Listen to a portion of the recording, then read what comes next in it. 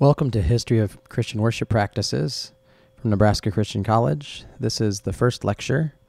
As we go through this course, we will be discussing the main forms of worship as found in Scripture and carried out through the church up to current day.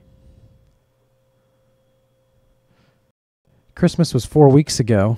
More than any other time of year, Christmas is filled with traditions. Some are big, some are little. Some have been passed down for generations, and some start when the next generation arrives. Some traditions are silly and fun, like the ugly Christmas sweater. When I was growing up, my brothers and I would always go to the Waffle House after Christmas Eve services, and it became a tradition for us. Now we have Chinese food, and we take it out and we watch The Christmas Story on TV, and we wrap presents on Christmas Eve. There's also other crazy traditions like decorating your house with an enormous amount of lights, or even your car. And there are Christmas concerts like the one we have at Nebraska Christian College with Colors of Christmas. In college, my buddies and I would always go on Thanksgiving break, and we would play cards together, a little nickel, dime, quarter poker. So Thanksgiving is another time for... Holidays are a great time to talk about traditions because they're a time that we do things that we don't do throughout the rest of the year. We sing songs, we decorate our houses, we go to special parties, we wear special clothes. It's not just holidays that we celebrate and experience ritual and tradition. When I was in college, I was in a fraternity, and we had a lot of ritual. We had a lot of symbolic ceremonies and things that would help us to remember and grow as a brotherhood and grow as men and leaders. One of them in particular was called the stair jump. In the stair jump, all the new initiated brothers were standing up at the top of the flight of stairs. Actually, we were in a room, isolated, and one at a time, a brother would come and get one of us and tell us to do whatever the brotherhood was yelling at us to do, which sounds a bit threatening and scary, but it was actually really fun.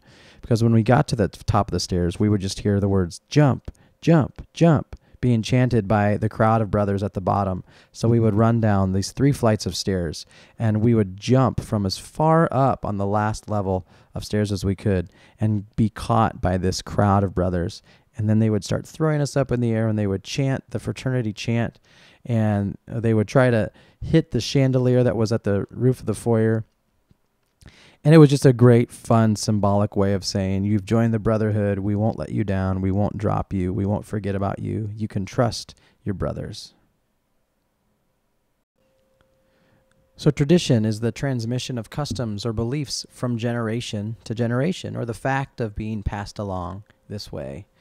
So it's a tradition that we do it this way, and we do this tradition this way. A ritual, though, is a religious or solemn ceremony consisting of a series of actions performed according to a prescribed order. So a ritual is a way to express something and do something symbolically, intentionally, that has a deeper meaning, and it's usually religious or solemn in nature. Ritual is a type of tradition, but not all traditions are rituals. Traditions, especially in meaningful contexts, started in order to communicate deeper truth or remember a significant event. The reality is people want to find something that they can count on, and there's a leaning backward. There's a reach back towards that tradition to remember and to find meaning, because today is so fast-paced and it feels like we do not even have any traditions. And in the supersized, drive-through, instant gratification, digital download culture, our needs are met so quickly. There's no time for substance or meaning. There's no room for intentionality or depth. There's no room for mystery or wonder. Everything is surface layer. And that can happen in our church worship culture as well. In a seemingly rootless religious culture, there's a growing interest in connecting to our roots once again. And while many still think there's a worship war going on between hymn folk and modern worship folk, there's actually a movement of greater substance going against today's evangelical, non-liturgical services. The movement has been called by some neo-liturgical. Some bands and worship folks at the front of this movement are Aaron Nyquist, Stephen Proctor in the visual worship realm, Glenn Packham, who's from Desperation Band and New Life in Colorado Springs.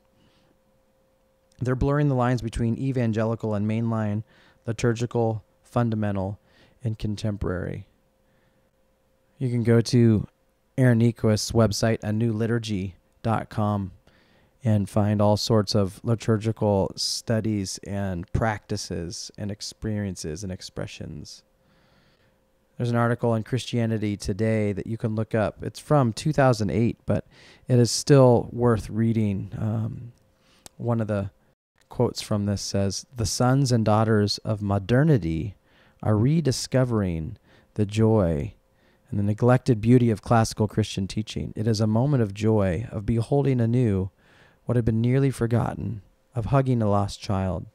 So people are going back to the ancient writings of the 1st, 2nd, 3rd century. They're going back to studying spiritual formation practices. Glenn Packham and GlennPackham.com has great books and understanding about how we worship and how our faith has been shaped by our worship and how our faith should be shaped by the history of our worship as well. The reality is all of our religion has tradition. All of our churches have a history. Think of Restore Community Church. It launched January 11th, 2015. It was planted by Calvary Church in Bellevue, First Christian in Council Bluffs, and One Life in Plattsmouth. It's over 10 years old, or One Life is over 10 years old. Calvary is over 40, and First Christian is almost 125 years old. And Restore is now 5 years old and being launched once again, relaunched. But its past is rooted not just in its own history and legacy and rituals, but in the history of all the churches that have helped to support it. And Restore's future will in some form or another be related to the past.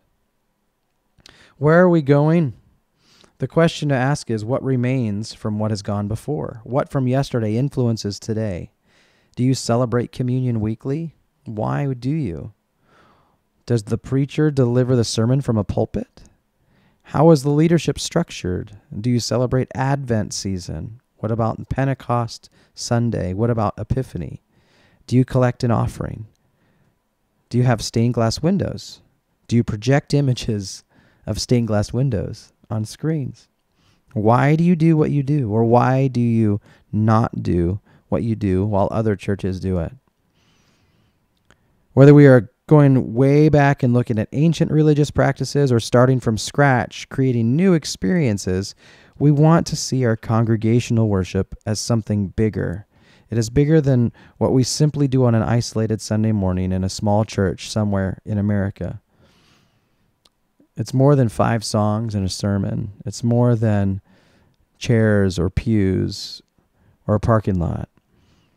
What other worship forms were used down through history, and can those forms give us our current forms more meaning? The purpose of this class is to rediscover the worship forms of the past millennia and find fresh ways to enrich our current worship experiences.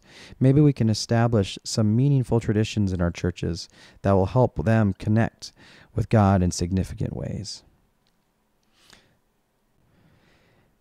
In this course, we will be discussing worship forms.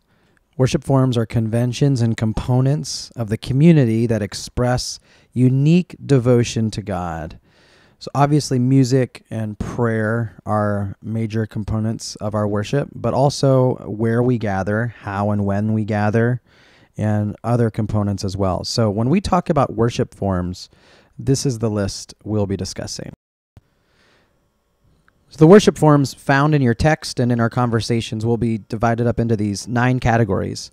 The first 2 are the 2 sacraments that Jesus specifically encountered or spoke on, and they're the two most recognized components of Christianity, and they have been adapted in some way to every different denomination and Christian heritage, with exception. Baptism and initiation, how people join the church, how they are physically set apart for the body of believers. Eucharist or communion or the Lord's Supper, how we celebrate and remember Christ's death on the cross and the atonement and the sacrifice and all of the theology that comes into that practice. We'll also talk about prayer, how and when people prayed, who prayed, the types of prayers. We'll talk about Christian time, the liturgical calendar, the weekly schedule and rhythm of the church, and as well as seasonal holy days, festivals. We'll look at pastoral rites. The white text actually discusses these 4 sub-components: reconciliation with the church, healing, the practice of healing in the church, marriage and the wedding, festivals and practices, and also death and burial practices. Another worship form is leadership. What is the leadership structure of the church? How does this change and evolve over the centuries? Preaching also is one that we'll look at in a specific manner, how that evolves and changes throughout the different eras of church history. And obviously music is a major component of our worship form, and architecture as well. How the buildings changed, how the interior of our worship spaces changed, and when and where we would worship because of those components. So this was a brief introduction of the course. The next lecture will be discussing Old Testament worship and the initial worship forms as they developed from Jewish culture into early Christianity.